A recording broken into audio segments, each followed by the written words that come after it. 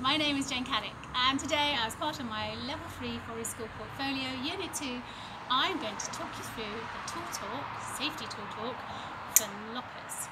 So these are my loppers. This is the handle, and this is the blade, and this is the cutting edge.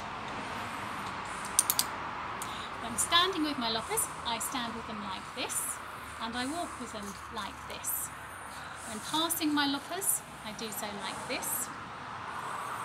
When using my loppers, I use them 2 arms and a tool's length away from anyone else apart from my partner, and I don't wear gloves on my hands.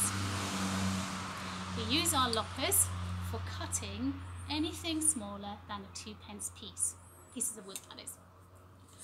When not using my loppers, I place them down on the ground with the handles facing away from me and the blade facing towards me.